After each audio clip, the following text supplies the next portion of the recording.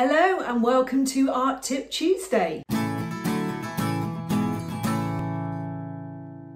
For those of you that don't know me, I'm Sam and I'm a full-time artist, and my aim is to help and support other pencil artists to grow in skills and confidence and to feel the benefits that regular creative practice has on health and well-being. In today's tip video, I'm going to be showing you a couple of ways to blend graphite pencil, and I'm going to be talking a little bit about these amazing pencils that I've discovered quite recently by Faber-Castell, and they are the Pitt Graphite Matte Pencils. Oh my goodness, they are amazing. They are like butter to draw with, they blend beautifully, and I can guarantee that they are going to take your graphite work to the next level. The other amazing thing about them is they go all the way up to 14B. 14B without a shine. I know that graphite has that kind of notorious shine when you press a little bit too hard, or whether you layer up. There's always that kind of little bit of a shine that catches the light sometimes, and you can't really see the depth of your drawing. So it goes up to 14B and they are matte, so there's no shine at all. And they've also got this amazing, really big tortillon or pencil stump to blend. Oh my goodness, it's a game changer. I hope you enjoy the video. So there are a few reasons why I want to show you how to blend with graphite, and there's lots of different examples about why it's important to blend. So in this one, I'm using a tortillon or blending stump.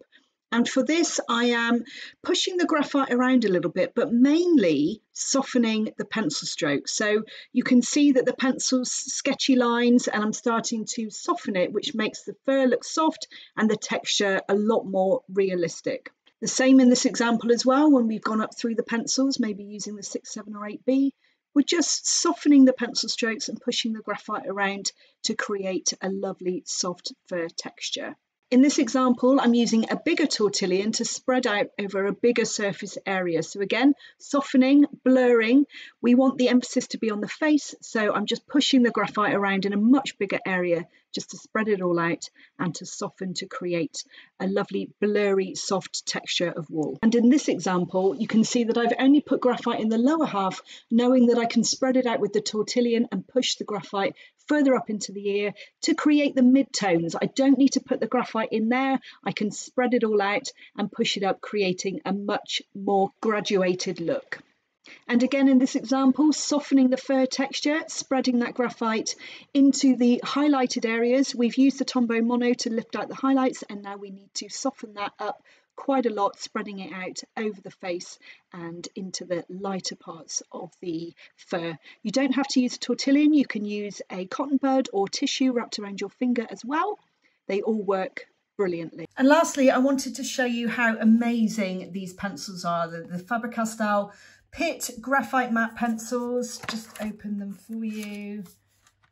And you can see, just getting rid of this, how amazing they are. I've had a little go on them. I haven't filmed a video using one yet, but watch this space. Look at that tortillon, it's amazing. And actually this eraser and pencil sharpener are absolutely fine. So I'm going to go in first with the HB, and I just wanted to show you, I wish you could feel how great they are. They are just a dream to lay down. The graphite lays down beautifully, it lays down evenly, and they are just a dream to use. This is the HB, and it's actually very fine. I would compare this to an F in a lot of sets, but actually the fine can be a little bit too brittle and a little bit too much of a point. The colour is very, very light, as in the amount of actual depth of colour you get down, but it's absolutely beautiful to use. And moving on to the 14B, I don't know any other sets that have a 14B in them, but look at this. It's just amazing. Using this pencil is just a dream, using this set, and obviously going up to 14B, getting it really, really dark without worrying about the matte finish. And we can press really hard. So if I burnish now, I just want to show you, look at how dark that is. I'm going to kind of zoom in so that you can see no shine at all. Isn't that fantastic? I definitely would recommend these pencils big time. And here are just a few examples of what you can create with them. So you can see you can create shine with no shine. How amazing is that? I really hope you enjoyed today's video and found those tips on blending graphite helpful. And I wonder if you're going to try those pencils for yourself. I really look forward to seeing you next time. Bye for now.